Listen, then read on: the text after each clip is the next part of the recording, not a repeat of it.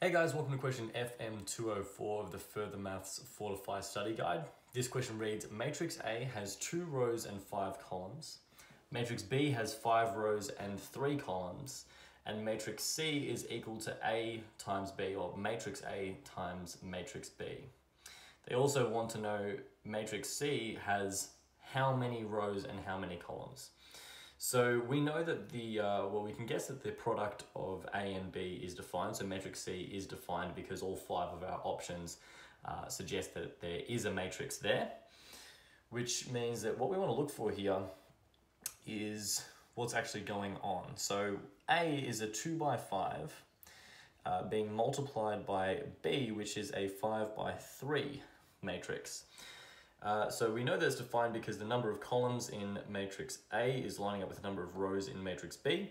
And the way that I like to do this personally is I kind of bracket in like that. This shows that it's defined.